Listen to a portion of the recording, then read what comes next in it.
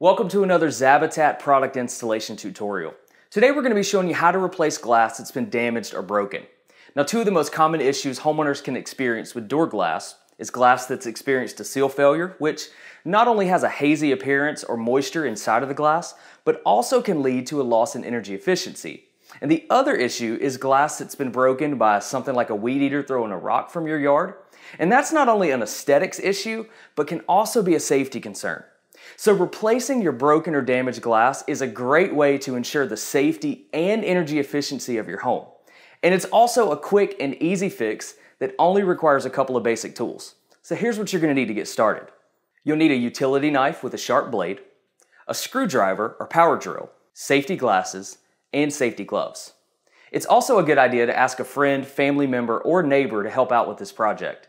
While it can be done solo, having an extra set of hands during the removal and installation can save you some frustration and potential damage to your new glass. Here's a pro tip for you. If your glass is broken but still intact, we recommend using duct tape or packing tape to laminate the entire broken surface. This can help with broken glass chips falling out during the removal process. The first step is to remove the screw covers.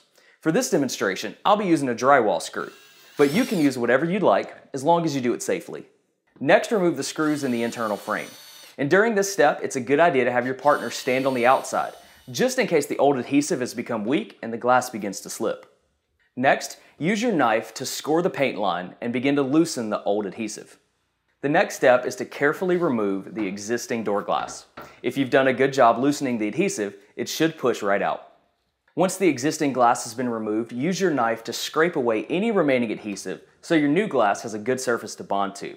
Then, with the help of your partner, guide your new door glass into the opening from the outside. Then all that's left to do is install the inside frame using the provided screws, being careful not to over-tighten the screws, install the screw covers, and finally, clean your new door glass using your favorite window cleaner. To explore all the ways you can transform your door, visit Zabitat.com.